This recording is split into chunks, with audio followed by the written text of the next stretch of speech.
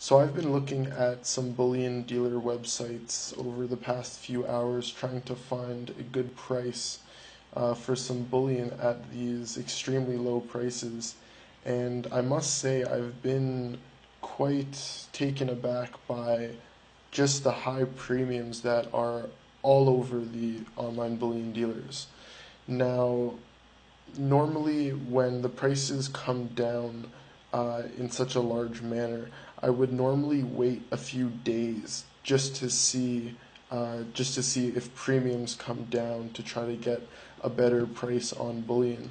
But what I'm seeing is a lot of these websites are not they're not bringing their premiums down much. I mean, APMEX wants a good 29.28 for 1 ounce random year. Or yeah, here we go, 2013. They want, just under $30, whereas the silver price is, it's just under 24. So that's a good, almost $4 premium here $6 premium that we're seeing here on 1 ounce silver coins.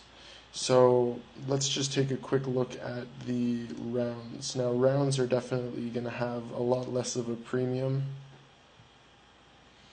$27 for a 1 ounce secondary market silver round. So that's just insane. Honestly, it's like the prices haven't even moved that much on the physical side.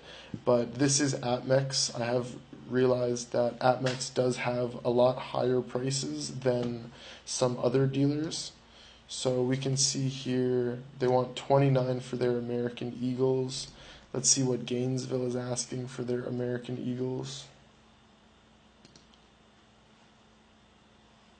28, so just a buck cheaper. So that's still a pretty significant premium on 1 ounce coins. That this isn't even a semi-numismatic coin. It's not anything special, but then again, I'm pretty sure this premium is due to the fact that the the U.S. Mint is having some issues restocking their American Eagles. So maybe that's somewhat of the reason why the premium on the American Eagle is so high.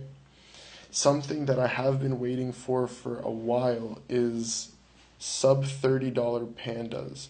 I really, really like the 2013 design of the panda.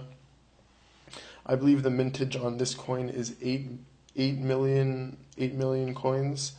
But Chinese pandas always have a great semi-numismatic premium going forward, just because the design changes every year and the physical demand coming out of the Eastern world is just unprecedented at this point in time.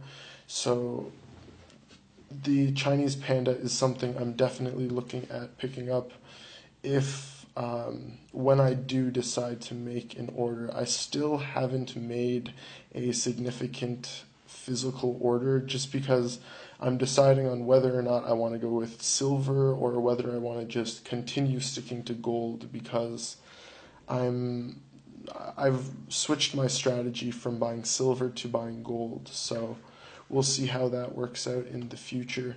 I'm still waiting for the prices to come down. As I've stated before, I believe silver is going to come down to the $20 mark, and gold is going to see the $1,200 mark and possibly lower on both of these metals. This is pure speculation. Honestly, don't take my word for it. Everybody is entitled to their own opinion. I'm not really telling anybody what to do, but this is kind of just what I feel like is going to be coming in the next months, just because of how much, overhead resistance there is.